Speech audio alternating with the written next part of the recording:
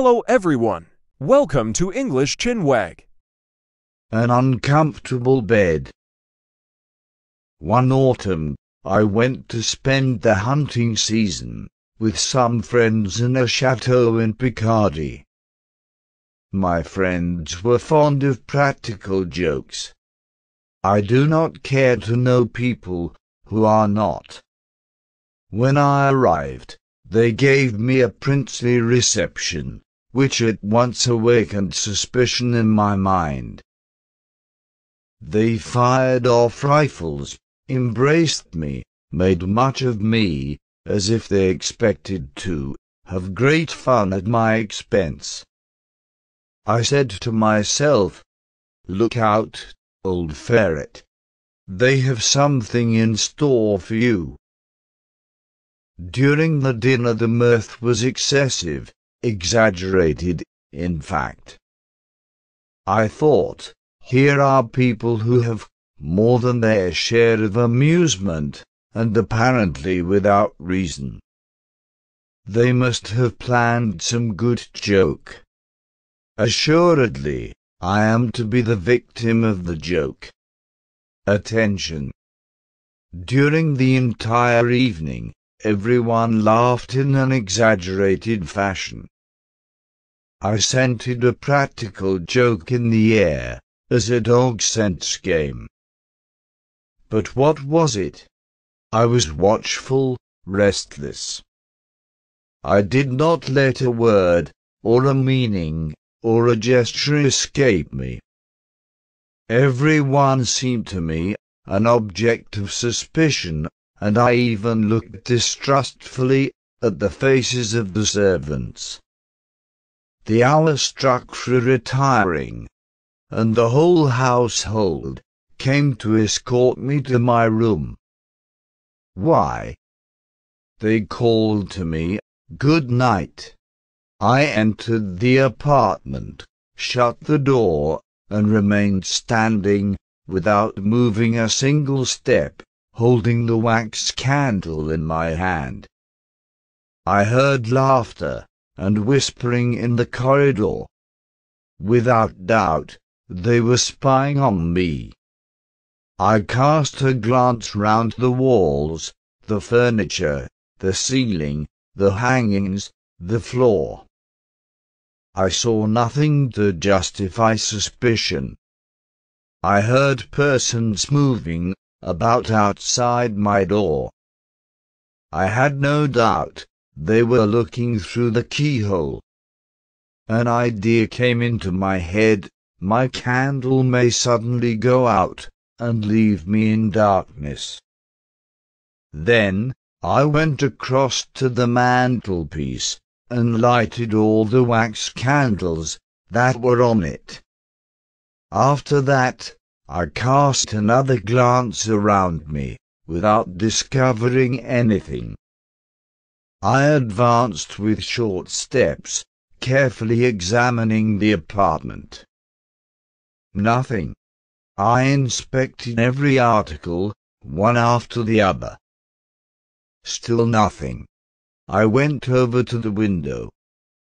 The shutters, large wooden shutters, were open.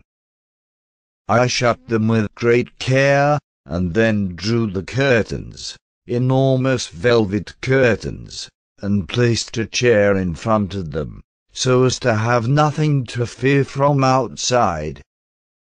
Then I cautiously sat down. The armchair was solid. I did not venture to get into the bed. However, the night was advancing, and I ended by coming to the conclusion that I was foolish.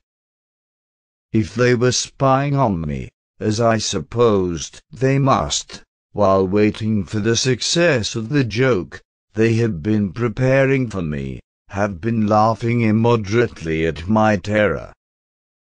So I made up my mind to go to bed. But the bed was particularly suspicious-looking. I pulled at the curtains. They seemed to be secure. All the same, there was danger. I was going perhaps to receive a cold shower both from overhead, or perhaps the moment I stretched myself out, to find myself sinking to the floor with my mattress. I searched in my memory for all the practical jokes of which I ever had experience, and I did not want to be caught. Certainly not. Certainly not. Then I suddenly bethought myself of a precaution which I considered ensured safety. I caught hold of the side of the mattress gingerly and very slowly drew it toward me. It came away, followed by the sheet and the rest of the bedclothes. I dragged all these objects into the very middle of the room, facing the entrance door.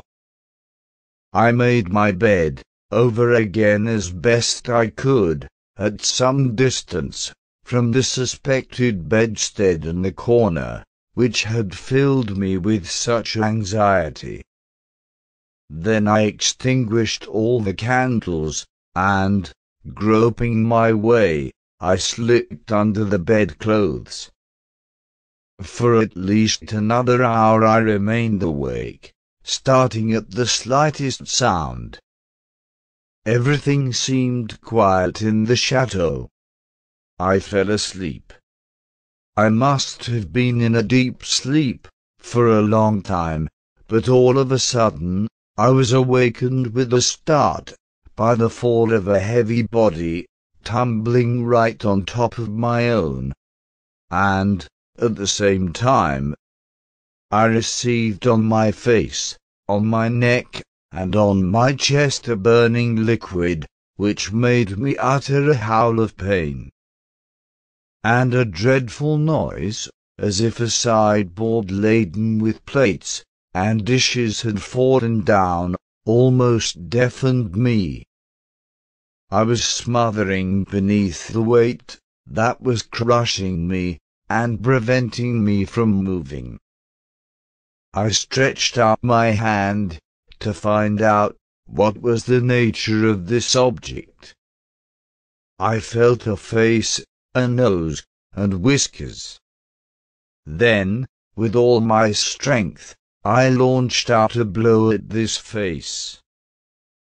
But I immediately received a hail of cuffings, which made me jump straight out of the soaked sheets and rush in my nightshirt into the corridor, the door of which I found open.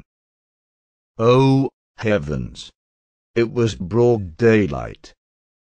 The noise brought my friends hurrying into my apartment, and we found, sprawling over my improvised bed, the dismayed valet, who, while bringing me my morning cup of tea, had tripped over this obstacle in the middle of the floor and fallen on his stomach, spilling my breakfast over my face in spite of himself.